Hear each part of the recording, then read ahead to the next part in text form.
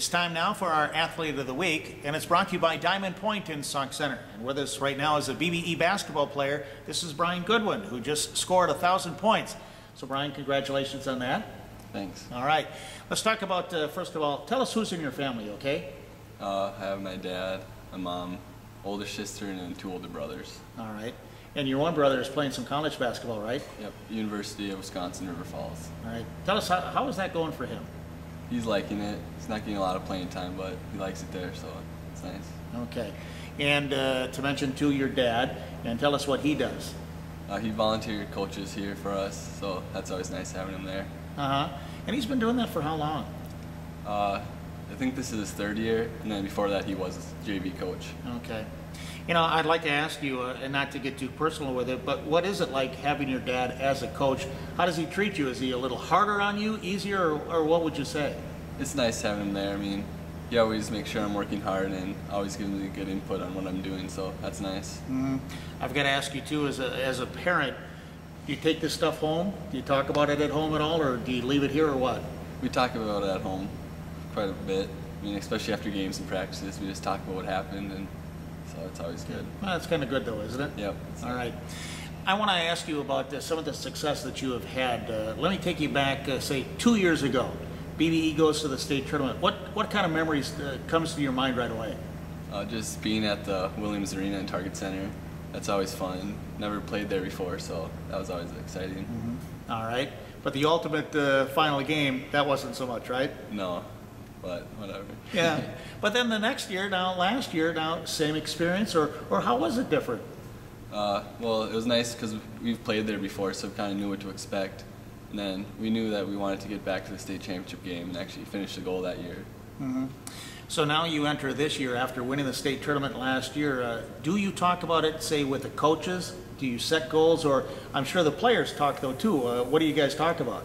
Our goal is to get back there again and then get to the state championship game. And then our coach always says that, too. That's our goal, so that's what we're striving for. Mm-hmm.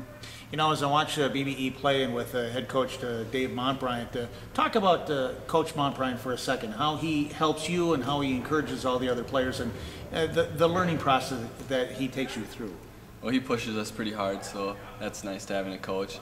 He's always there, like, pushing us, making sure we're doing everything right, not slacking off. So practices, we have nice hard practices, so we're ready for games. Mm-hmm. I also wanted to highlight some of the players that you were associated with. You guys have been playing a lot of basketball. When did you first started playing with some of these guys? I think 3rd and 4th grade is when we pretty much all started playing together. Mm-hmm.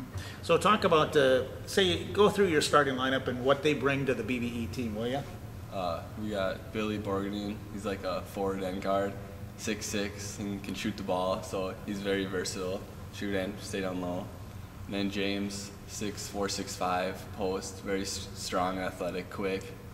And then Trey Heinches, he's another guard, can shoot the ball, plays hard defense. And then Alex Wozniak, another guard, he's really quick too, plays great defense. Mm-hmm. And the style of play that you guys play, how would you describe, what is BBE basketball about? Playing great defense, and then we always like to run and push it up and get quick transition baskets. Mm-hmm. Let me ask you too, personally, do you play other sports? Yep, football and baseball. Okay. And then you play a good share amount of basketball through the summer too, right? Yeah, play AAU. Okay. Who do you play with? The Minnesota Comets. All right. How's that been going? It's been good. It's been fun. Yeah. All right. Does it help you tremendously? What I'm trying to get at is, you know, you see a lot of 3-sport athletes and not concentrating on one. How does that affect your basketball and your other sports too? I think everything helps. Like, all sports kind of connecting with the different skills, and it keeps you in shape too a lot. So that's good. And the mental aspect of it, right? Mm-hmm. To be able to handle everything? Yeah, it's fun though for us. Yeah, okay. Talk about some of the games that you've had already and some of the big games that are coming up. I know you don't want to look too far ahead, but who are some of the teams that you're kind of targeting right now that are going to be tough for BBE? We have a big game tomorrow against Howard Lake, so nice conference game. They're always tough. Then a week, I think, we have Melrose, so that'll be a fun game. Mm-hmm. And so once you get into the playoffs, who are the teams to beat in the playoffs?